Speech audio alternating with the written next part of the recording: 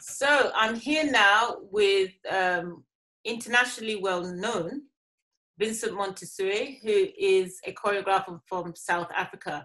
If anyone's been following contemporary dance since the 90s, Vincent's name has always been in the forefront, especially for his mesmerizing solos. So we are honored to have him here today, and he's going to be talking about a dance film which he created with two collaborators very recently called Cut. And this emerged in the face of the pandemic that we're now facing. Welcome, Vincent. Thank you very much. Yeah. Can you please say your name? Because I want to be sure that I've not, mangled, somebody's name. Please say your name and tell us about Cut. Yeah, a lot of people, they know me as Vincent Mantsoe. But, my full name actually is Vincent Sekwatiko Mantsoe. Oh, yeah. that's what when I teach the young people colleges and universities, they ask me my full name, and when I tell them, they say, "Oh, really?" I said, "Yeah, what?"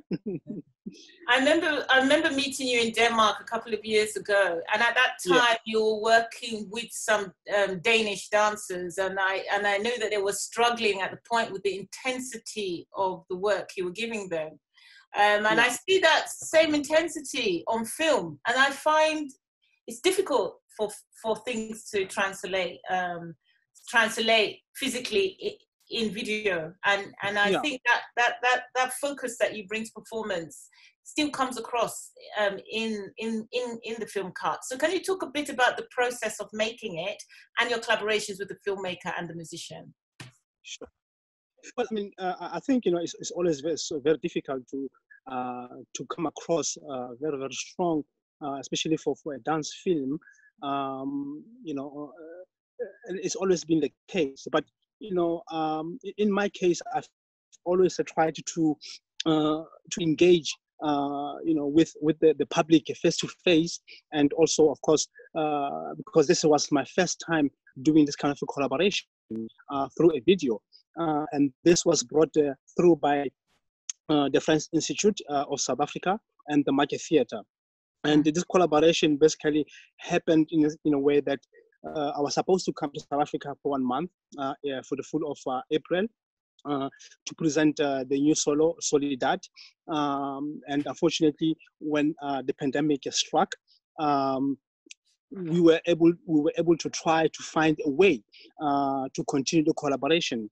And of course, the French Institute, they proposed if I can find two different artists to collaborate with.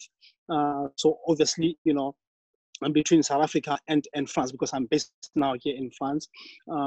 So I found a South African, Lesotho-based musician, and a French composer, another composer, a French filmmaker here in France. So the process basically, it took about 4 weeks. And then another 4 weeks in preparation